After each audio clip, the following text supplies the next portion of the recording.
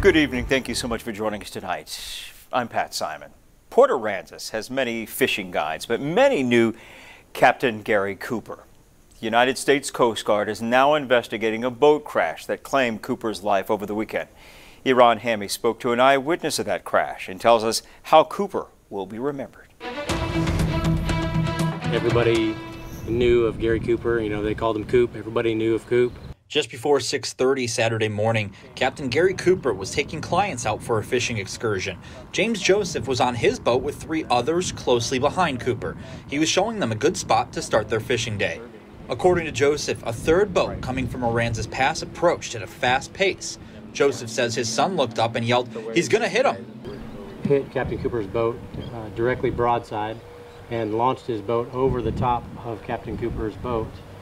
And landed approximately 10 to 15 feet on the other side of his boat. It was here in front of Roberts Point Park where the crash happened. Cooper was heading east past the jetty as the other boat came from the west. Joseph says his son then sped up to the crash site to help. They were yelling, "Man in the water, man in the water."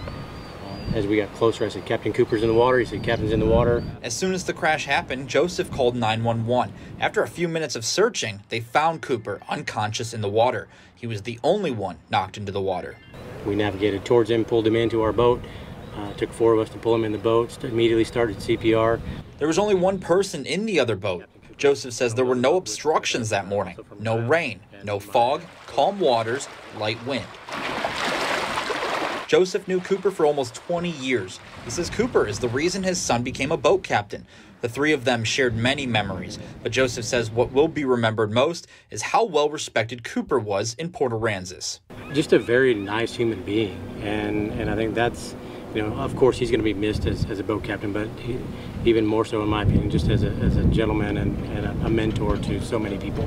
The United States Coast Guard is investigating the crash, but no charges have come yet. They are being assisted by Texas Parks and Wildlife Department. Reporting in Port Aransas, Iran Hammy, Chris 6 News.